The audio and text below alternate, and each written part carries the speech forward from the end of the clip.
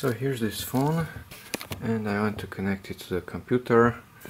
I get the USB cable, I plug it in, and nothing happens. And especially the phone is not visible on the computer, neither the internal memory nor the SD card. New message is being asked to allow or not to allow to connect it to the computer. At least the battery is being charged, the Thunderbolt sign, but I cannot connect it to the PC. Okay, go to this web address, drp.su, DriverPack solution, and install all required drivers. Save that file and then run it. Run that file.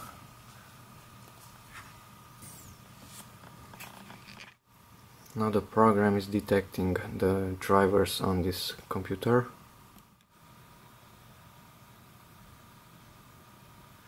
Come down here, it says expert mode. Here, expert mode. And these drivers should be installed or updated. So these need to be installed and these need to be updated. So here on the software page I will uncheck everything.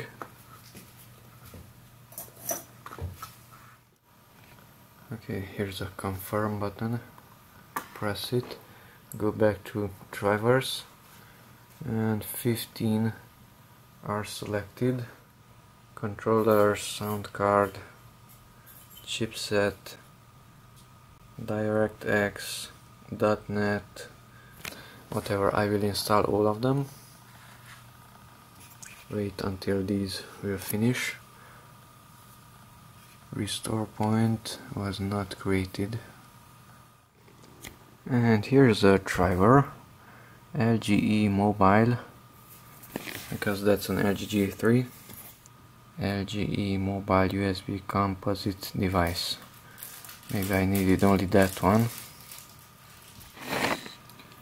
Now G3 was there. Yes, it's asking me if I want to allow to connect it to a computer.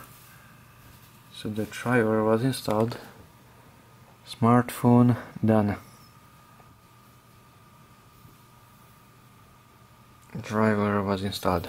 Okay, 8 drivers out of 12 have been installed.